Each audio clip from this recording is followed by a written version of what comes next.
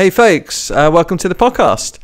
I finally managed to podcast on CrossFit, which is awesome today. I had my coach Spud in from CrossFit Tufnell Park, and really interesting life story. He started out in the army and started in CrossFit in Afghanistan, and we talked about his life and transition from army life to civilian life and into CrossFit and the world of personal training and health and fitness, and really tried to demystify a little bit about what CrossFit is and how we can all lead healthier and better lives. So really interesting, and I hope you enjoy it. Hey, it's Lewis. Welcome to the podcast. Enjoy our conversations anytime, anywhere.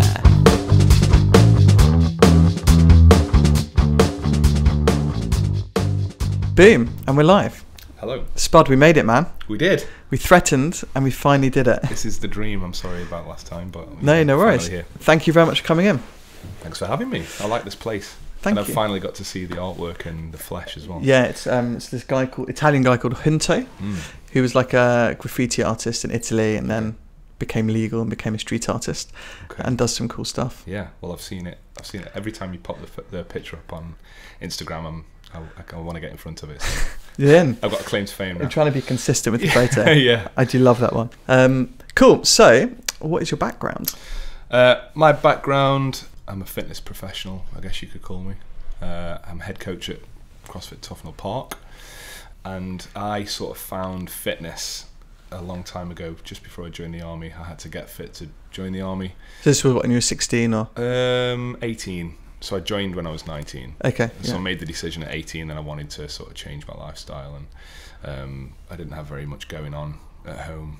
I was working in a bar and it was a little bit dead end, so I wanted a bit of progression. And the town that I came from wouldn't push me as far as I needed to go. So my brother went to join the army and failed, so it was kind of a bit of a, well, he's failed, so I'm going to try and do it just so I can say that I passed it.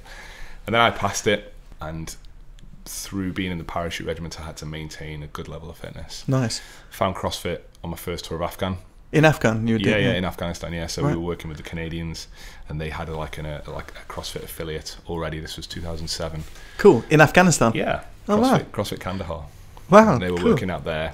We went and did a workout, and then from then I was like, I need to do this every day. Started coaching some of the blokes when we were in Afghan and when we came back to the UK.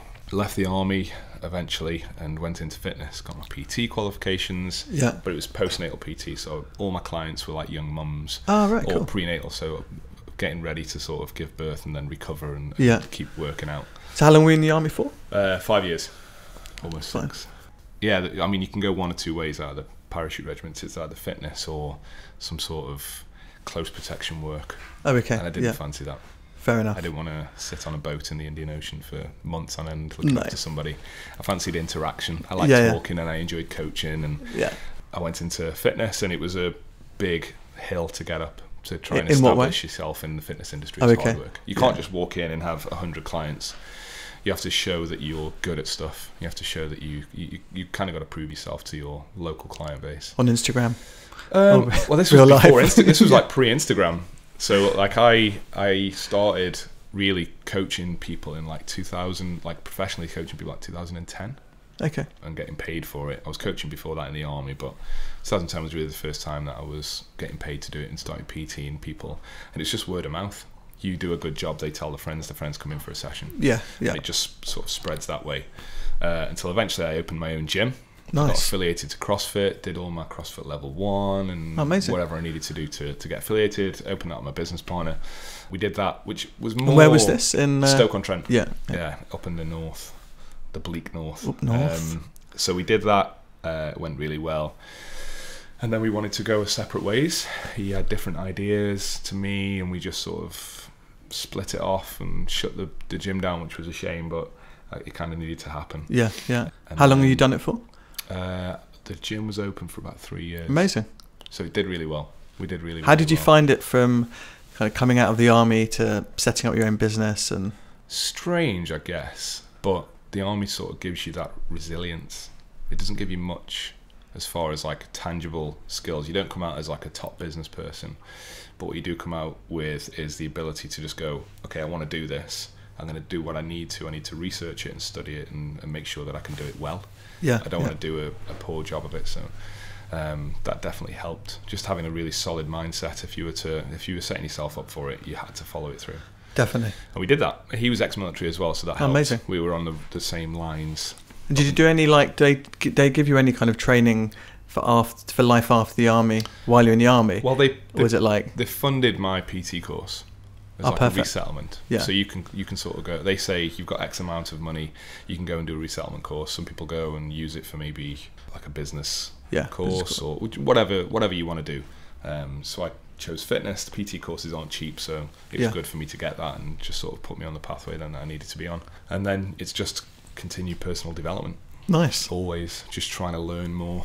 If you think you know enough, you probably don't. True. So, why CrossFit? Just because I enjoyed doing it, and I saw the difference that it made for me, not physically but mentally as well. So if there was times where I wasn't feeling great and I was just in a bit of a rut, I would grab my kit and I would go to do some CrossFit, whether that was on my own or with a couple of pals or eventually in an affiliate or even in my own gym. Yeah. It was always the same. You'd always got these guys that you could high five at the end of a workout, and you write something stupid on the board that you know is going to hurt, but you just get through it anyway. It doesn't matter. You set the timer, you turn the music up. It's the best hour of your day, and that sort of sets you up for the rest of the day then. And you can do that every day. True. You know, to some extent. And what is CrossFit? Constantly varied, high-intensity functional movement across broad time and modal domains. So it's essentially trying to move the way that you did when you were 2 years old up until you're 110. Cool. You biomechanics should function the same forever, but you have to look after them. We get screwed by sitting. And sitting down and bad shoes, looking down at our phones, and poor footwear and just bad life choices. Nutrition, we're probably chronically dehydrated, and we're living in a zombie-like state because we don't get enough sleep. Yeah.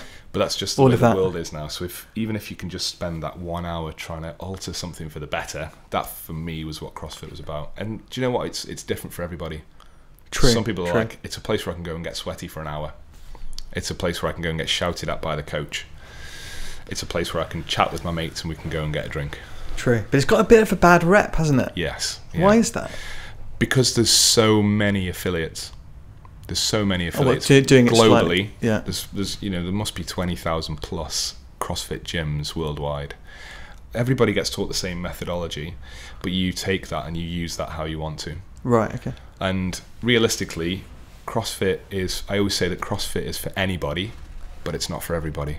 So if you come into the CrossFit gym, and you enjoy the fact that I'm just like, shut up, listen to me, do the thing, move better, get to the end of the workout. You've applied really high intensity, you're on your back, and you're just like, I'm completely exhausted. You love that. You give me a high five, you take a sip of your water, you feel great, you go and tell your friends about it. Yeah. People will come in, and that is their worst nightmare. That's just absolute nightmare material. Me, 6'3" and 15 stone, saying shut up and do as you're told, straight away they're like, oh my god, this is not for me. This is not. It's not fluffy. It's not nice. It's very effective and very efficient. Yeah. But some people just don't like the fact that it's a little bit rough. I do. You're my coach, and I do your CrossFit. It's great. Yeah. But for me, the great thing is I can just turn up. You tell me what to do. Yeah. I work as hard as I can. I sweat. I have a nice relationship with people there. Yeah. Got no idea what they do outside of CrossFit gym. Yeah. Just that this guy can do it quicker than me, and I'm going to try and beat him next time. Yeah, yeah. And I go home. But my wife, who's who you know, who's a women's health physio. Yes. All of her physio mates were like, "Don't do CrossFit. It causes loads of injuries. It's really bad, and all this kind of stuff." And then eventually she started, and she's like, "Actually, it's nothing like what people say." It's not scary. Do you know what so realistically, in the world of the physio, I can see why they would look at CrossFit the way that they do. Their client base are probably injured people. You go to a physio because you have an issue, and if people go and say, "I did this at CrossFit," then their scope is CrossFit is bad. But then, do they look at rugby the same? You get rugby players going in, you'll get football players, you'll get tennis players, you'll get skiers, you'll get swimmers. Everybody, the human body is not as resilient as we think it is, and you're going to get an injury whatever you do. True, no, it's true. Realistically, for me, as on the scale of CrossFit, you have gyms where you can go in and get sweaty. The coaching isn't at the top of the agenda for the business. It's just get as many people in the room as you can, do a big workout, go away, get the next lot in. Which for some people that's perfect. They don't have to talk to anybody. There's no real programming. It's just do a workout. There's no focus or there's nothing conscious about it, which some people love. There's some, which realistically is how I would like to run the gym, is coaching focused. You're here to be better at stuff. If you're moving poorly, if you have something that's stopping you from sleeping at night, if you're in pain, then we'll help you change that so that you can do this forever. And that's why CrossFit gets a bad rep. Because even within CrossFit, some people will go to our gym and go, oh, they just talk too much and there's too much coaching. They wouldn't just let me crack on. They didn't let me go heavy with the workout. And I'm going, you can't go heavy because you can't move it well enough. Where you get other people going, I went to this place and no one coached me. There was no one talking. So it's like art, I guess. Some people love a piece of art, but some people look at it and go, that's not for me. Yeah, no, it's true. I think when I first started CrossFit, which is in a different CrossFit gym, it was like deadlifts, rock up and put the weights on. I think within 2 minutes I was just doing a plastic bar. It's taken me like years to get the technique, because it's kind of like, for people that don't do it, it's like gymnastics, weightlifting, and then high intensity body movements, right? Kind of a mixture of all those things. It takes a while to learn the technical weightlifting movements. But even the simple weightlifting movements, just a deadlift. We run an elements class 3 times a week, where new people who've never experienced CrossFit before can come in and we show them how to squat and how to deadlift, how to press weights overhead. And people struggle with it. If you've never been shown this thing before, picking something safely up off the ground is an issue. So we can guide them, and like you say, if you have a PVC pipe and you're moving properly with it, then we can sort of slowly upgrade you. And that's the best way to do it. I think. For me also, because it's mental health week this week, I find when I'm doing exercise, and I try and do I do about 3 to 4 days. 3 in CrossFit. I do a yoga session. Try and play 1 day a week of football. I'm a much better version of myself. Like my endorphins are going. And when I'm in CrossFit or doing something physical like running or something, I never think about anything else. It's just, I've got to pick up this weight again. I don't want to. Or I've got to pick up this ball and throw it against the wall. And nothing else in my life comes into my mind at that moment. And then so you're completely focused, it's like meditative, immersed. It's weird. And that's, do you know what, I've never met anybody that doesn't feel that way about it, and that's why I love it. It's because even I've been doing it 13 years this year, and I still feel the same. When I don't work out the same as I did when I was 19. I just can't. I'm 32 this year. I'm not as 32. I thought you were my age. No. Thanks for that, mate. I'm not as resilient as I was. You're more injury prone the older that you get, and I think it's just being aware of how your body functions and what's good for you and what's bad for you. No, that's true. So I still train hard. I'm still getting stronger. I'm still getting fitter, but I just have to do it at a slower pace. And for the people that don't do anything but want to, is it right for them, or do they need? People have this conception that it's a misconception that you have to be fit to do CrossFit. We have 68-year-old members who can't step up on a box, so you have to step them up onto a plate, and we can scale everything down ultimately to almost minimal movement. But it doesn't matter who you are or what your level of fitness is. You can come into a community where people don't care if you're fat or thin or anything else. It's just, you're there, you're part of that class. You're still going to get the same high five at the end. And you may not speak to any of these people outside of the gym, but in that place, you're like a little crew. It's like a gang. And you all do the same thing. You all hate the coach because he's making you do this stupid stuff. And at the end of it, you all feel great because that chemical release in the brain is just going, ooh, we need to do this all the time. And high intensity is relative. It's what you apply to it. True. Everybody feels the same at the end of the workout. Me and you could do a workout, you'll finish it in 9 minutes, I might finish it in 8. We'll still feel the same. The 68-year-old member will feel the same as the CrossFit Games champion doing the same workout. They'll just do a very different workout. It's true. They'll finish it in 3 minutes, they'll finish it in 12, but that's high intensity. You go as quickly as you can. And if you want to try and compete with other members, that's up to you. But true. It's really just about, like you say, finding the best version of yourself. What advice would you give to someone who wants to get into exercise or movement? Most of my mates, and I'm 37 still. Yes, you are.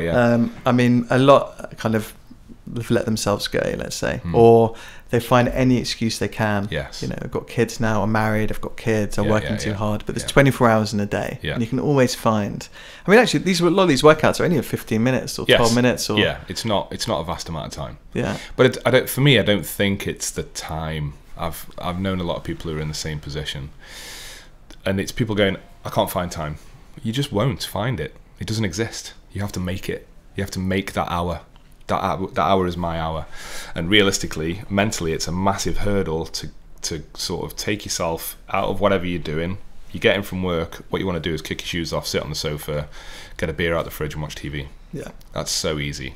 And believe me, there's days where I just do that. But the big mental hurdle of going into a space that it's not the most comfortable. Most CrossFit gyms are big open spaces with rubber flooring, big steel rigs up against the wall so you can do pull-ups, and then just barbells everywhere, and a load of people dressed in brightly coloured clothing. No nice showers with nice smelling towels. Yeah, no, there's none of that stuff. In the toilet. Yeah, none of that stuff. It smells like rubber. It's loud. The music's up. Everybody's vibrant and happy. That is a daunting experience. Yeah. So my advice would be just take a deep breath, walk into your closest CrossFit gym and just say, I want to give it a try. Yeah. You won't get hurt on your first one. I mean, ideally, you can spend your whole life doing this sport and never get hurt. Yeah. I've been injured once, and that was when I was Olympic lifting and my elbow gave up. Ouch. Yeah. There's nothing you can do for that. No. It was a cartilage issue in my elbow, and it just couldn't handle the weight that was overhead. Yeah. But as far as like, you hear people going, oh, I hurt my back doing CrossFit, or I've hurt my legs, or like I hurt my knee doing CrossFit. If you're conscious of the way that you move, you should never get injured. So if you can just take a deep breath, walk into the gym and say, I want to give it a try. And then at least you know then if it is for you or not. Yeah, that's like true. I said before, it's for anybody, but it's not for everybody. Yeah, so at least try it. Yeah. There's a lot of fitness places that have sprung up. Yeah. Like the cycle places, Barry's, and all these kind of different things. Yeah. It feels like people are starting to get a bit more into it. But obesity and diabetes is still the biggest drain on. Still massive. Yeah. Yeah, still massive. No, I wouldn't even say like as far as the NHS is concerned, it's just an epidemic generally. Yeah. Food, poor food is cheaper to buy than good food. True. Yeah. So people with less money are more inclined to spend the money that they have on poor quality food, which doesn't help the health. No. But people are willing to go down the pub and spend £100 on a round. Yeah. And you know, you always hear it as well, like another excuse is it's expensive to join a gym, it's expensive to do CrossFit, it's expensive to, but you know, 100 to 120 or whatever it might be, right? 100 to 150, let's say, a month. In London, that's in London. In London, are you going to have to spend on your health at some point? You might as well do it up front. Yeah. Yeah, I mean, it depends on where you put your health on the scale of things. Yeah. Some people will put their sort of short-term happiness above the health, like drinking. Yeah. Going for a smoke. It makes them feel good for 10 minutes when they go on their lunch break. Or at the end of the day, they can just get a beer out the fridge or get the bottle of wine out. They feel good momentarily. Yeah. And that's pushing them further away from long-term physical health. And you don't have to be, it's not like a cult, you don't have to be like super involved in it, you don't have to go to every event, but do something. And I'll never knock other gyms, I'll never knock other fitness modalities. If you can go and work out and start to get healthier because of that, just go and do it. Yeah. And keep doing it, and just keep doing it. Because you're going to get to a point where you're probably 50 or 60 or 70 years old and you'll start to panic because you've set these bad mechanics in place your whole life, and it's going to have an effect. Yeah. What do you think is a good kind of healthy balance and exercise, good program, nutrition? It's quite a daunting thing. Like Google it, and there's so many different things. Yeah. How do you just kick off and just? I mean, you kind of know as a functioning adult what you should and shouldn't be eating. If you think I should go and eat a pizza for dinner every night, I mean, we need to have a conversation. But most adults know not to smash a pizza every day, not to drink 10 pints every night. They know that smoking's probably bad for them. I'm not just going to go and buy Haagen-Dazs and just sort of start smashing ice cream every day. But what I'm saying is you don't have to eat broccoli soup on a daily basis to be in good shape. Yeah. If you want to be a really high-level athlete, then we can dial in a nutrition plan. But realistically, eat less sugar, drink less alcohol, make more conscious choices about the food that you put in your body, and do something active. Even if you do a few air squats at home or a little bit of yoga to a YouTube video on your own TV, start the ball rolling with doing something physically that you don't normally do. And that could sort of pave the way for healthier choices further down the line. Is the start, do you think, like diet over activity? Diet should be the base of anything. Good diet should be the base of anything. So if you think of things in like a pyramid, the base of that pyramid should always be what you eat. Okay. Absolutely nutrition. Yeah. If you think, no, I need to train 6 days a week and I can still eat what I want, the pyramid turns upside down, and then it's probably going to topple over at some point. Yeah. Either that, or the pals that you train with who are eating properly are going to surpass you very quickly. Yeah. And you're going to stay in that same place. You're not going to get any stronger. You're not really going to get any fitter. Your t-shirts aren't, you're not going to get any slimmer. Your aesthetics aren't going to improve because you're still putting that same rubbish in your body. Yeah. So yeah, diet is probably the first thing I would change. But as you mentioned, it's quite expensive to eat healthy for some reason. Yeah. It's also quite hard to eat healthy because you can go down to Tesco. Yeah. And then you have no idea what's in half of these things. Someone told me the other day that if it's got a food label on it, it's probably not healthy. No, yeah. So vegetables, meat, fish, great. I mean, this is another great part about London. You don't have to go to Tesco's and Sainsbury's to get your food. There's so many like independent fresh fruit and veg places. Most street corners, you'll find like a market. That's true. That you can go to pick up all the fresh fruit and veg that you need. You can go to a fishmonger's, you can go to a meat place. And it's not going in and just buying all of the food. Make a little plan for yourself. Monday we're going to have chicken and veg. Tuesday we can have steak and chips. But you know that you've made the chips yourself. And the steak is high quality. So that's it. Can't be bothered, or they can't find time to cook for myself. Make it. Yeah, no, you're right. And that it all goes back to, where am I putting my health on the scale of things? Am I putting it below easy food at the end of the day and grabbing a quick beer, just having one cigarette on my lunch break, and then your health is in fourth place? True. Where do you put it? And you have to make that choice. It's a really, really conscious effort to do that, but you have to do it. Have you experimented with any of the like pre-made meal plans? Yeah, there's quite a lot of companies that have popped up that. Yeah, I used one for a little while actually, and it works very well. But that's a very expensive way of doing things. Oh, okay. Yeah, because most people can't be asked. But that's the problem. But they want it. It's not that they don't have time. It's just that they can't be bothered to make the time. Yeah, they want to get in from work and chill out. Yeah. But me, personally, I love cooking. I really enjoy cooking. So my working day, I normally start work around 6 a.m. to coach the class, the first class of the day at 6:30. Do a couple of hours coaching. I then have PTs for maybe 3 or 4 hours in the morning. I'll get a little bit of time in the afternoon. I'm about to embark on a master's degree in strength and conditioning. So I'm currently reading and writing for that to get ready for that. I then go back to work and do an evening shift, finish at 9 p.m. I then go home and cook. Nice. And we cook dinner. And we'll stand and we'll cook dinner together every night. Yeah, it's an experience. It's not just like sit down and slob out. Yeah. What are we eating today? And we enjoy like getting the ingredients together and seasoning things and testing things out. Yeah, yeah. Cooking food from different parts of the world, and we're quite experimental with what we like to eat. And you do, because meat. You're not vegetarian, or? No, I'm not vegetarian. Yeah, it's just meat, fish, vegetables. Yep, that's it. And you know that it's good food because you've been to the local place to buy fruit and veg. It's not coming out of a packet. Yeah. Because we're also conscious about the amount of plastic that we get through. Yeah. We like to try and avoid plastics. So if it comes out of a packet, not only is I have no idea what is in the food, but I've also added to the plastic issue that is currently happening. And do you experiment with like supplements, protein, and like all of this kind of stuff? Or I have done in the past to see what works better. I've taken like creatine and blah blah blah blah, like pre-workout, BCAA. Yeah, I mean, I take a bit of protein pre-workout and post-workout just to give me that extra kick, just to help recovery. Okay. I take a little bit of casein protein at the end of the day, because it's slow release and it sort of goes back into your system as you sleep. Yeah. But realistically, that's it. So you should be able to get enough from if just you eating eat normally. Good food. Yeah. If you put in protein in your system, chicken and fish, and there's vegan alternatives as well. Yeah.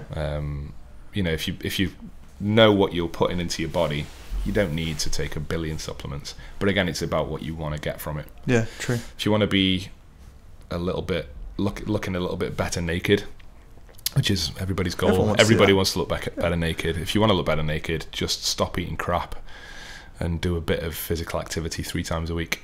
So to lose weight, eat better, get on the exercise. Yeah, just stop. You eat the same. Just stop eating the bad stuff. Don't put sugar in your body. Don't put alcohol in your body.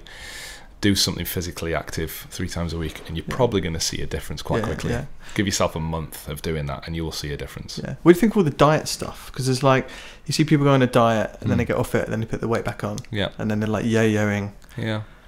I mean, for me, that is, people are always going to experiment with what diet works best. And I'm not on a diet. I just don't eat crap. Yeah. And don't get me wrong, some Fridays we will go out and we will drink beers and we'll order pizza, but that's not every day. You know, it's consciously every day I'm eating something that I know isn't going to bloat me out and make me feel crap the next day. Yeah. It's that momentary thing. If you're trying to find something that makes you feel good in that 5 minutes, it's probably not going to feel good for the next 24 hours. True. If you know you've eaten a good dinner, you're going to wake up thinking, yeah, I made a good choice last night. I'm going to have a glass of water and go for a run. But that mouth pleasure of a nice pizza and a good chocolate. Don't get me wrong. So tempting. I love that stuff. I've got a sweet tooth, and I like eating burgers, and I will always drink a beer if you give me the opportunity. So it's more of a mental hurdle. Yeah. It's not physical, it's mental. You've got to know that. Yeah, it's good balance, but you need to know that through the week, you don't need to go and have a pizza. You don't need to have a beer. Yeah. If you're going to go out for dinner, then fine, but you probably wouldn't go out for dinner every night. No. The one thing really I've got 2 kids. Yeah.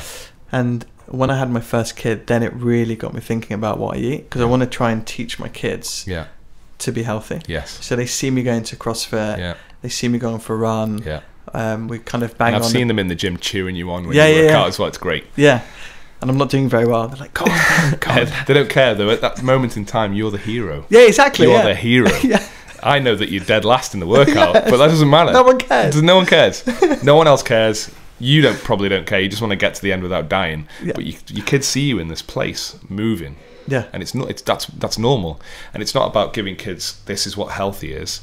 It's giving kids, this is what normal is. Exactly. Yeah. Your normality is you're going to move often. You're going to eat good. And that's normal. So they know if they're eating a pizza, it's like, whoa, we're having a treat. This is a big deal. Yeah. It's treat day because we're having a pizza. 100%. So I completely agree with that. Yeah. But I see so many don't. Yeah. And the child obesity thing is really bad. And it's so easy just to, you know, be a good example for your kids. Yes. And others. And it's also very easy to not be a good example. Like we said before, it's easy to sort of slip off, and it's easy to buy the cheap food because it's just easy, and that's it. I think for me, if you want to achieve anything, it's not just fitness physically. If you want to achieve anything that's worth achieving, it's probably not going to be easy. True. Do you do any kids CrossFit stuff? So I used to run. We did CrossFit Kids when I ran my own gym, and I used to run a football team for under 6-year-olds. Oh, nice. So we would train like twice a week, and then we'd play a football match every Sunday, and it was really good to see these young kids develop into like mini football players. But really, they became a little family, and they were all getting stronger and fitter, and eventually went off to play football for steak. Well, I mean, one lad actually got signed up for Port Vale. Oh, nice. So he did well, went into the academy system and stuff. So, but yeah, realistically, I'd love to do CrossFit Kids where we are at the minute. Yeah, definitable. It's just insurance. We have to. Is that the only barrier? Yeah, we just have to sort that out, and then hopefully we can start bringing that into play a little bit. Great. It's about finding time for it as well. Yeah. Putting something in the schedule. So how can people find you? On the website, CrossFit Tufnell Park. You can go on CrossFit.com. You can search. It doesn't even have to be us. You can find CrossFit on CrossFit.com. Yeah. There's an affiliate map. You can put your address, you can put your postcode into the affiliate map, and it will bring up the CrossFit gyms that are closest to you. Whenever I go on holiday, I'll look on the affiliate map, see what my closest gym is. And I've got this t-shirt collection at home of all the CrossFit gyms that I've been to around the world, New York and Arizona and many different places. Yeah. I've done a few. I've always been a bit tight and haven't bought the t-shirts. You should always buy the t-shirt. I know I messed up. Get the t-shirt. Most places, if you say you're a CrossFitter, they'll let you train for free if you buy a t-shirt. Yeah, do you know? If you say I'll pay the $20 for the t-shirt and I'll get the drop in, I'm not going to come back to I'm on holiday, but I want to get the t-shirt collection going. Yeah, you're right. Because then you can go back into your home CrossFit gym and you've got this little trophy, and you're like, I know. yeah, I'm more experienced than you because I've been to other CrossFit gyms. You're right.